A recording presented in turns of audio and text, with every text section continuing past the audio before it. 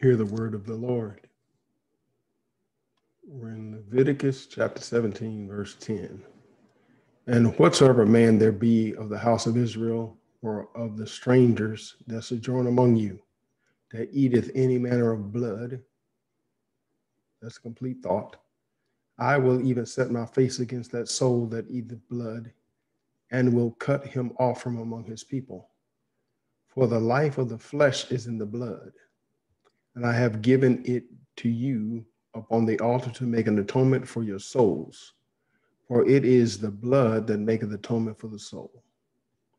Therefore I said unto the children of Israel, no soul of you shall eat blood, neither shall any stranger that sojourneth among you eat blood.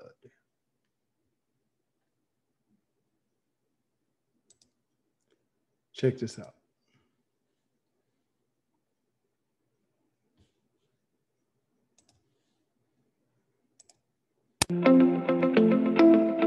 All right, so it's now brain dead. Yep. So the next thing we want to do is bleed it.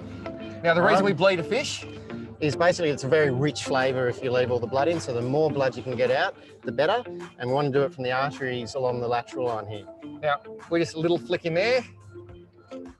There, look at that. Now, people go, oh my God, look, that's the heart. This fish has been brain dead for a couple of minutes. That is the heart pumping the blood out of this tuna. The more blood you can get out of this fish, the better it's going to taste. If you're going to take a southern bluefin tuna, it is one of the best eating fish in the ocean. You want to make sure it is absolutely pristine, and that's the way you do it. Okay, so the thing to note, it's only a really short knife. We're not actually trying to cut in to get to the heart. The artery sits up on the surface, and if you're using the short knife or a short incision, you're not damaging as much of the meat as if you're trying to dig in and cut deeply.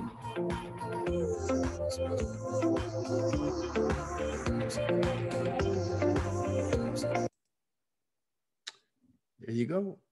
An example of them bleeding out a tuna.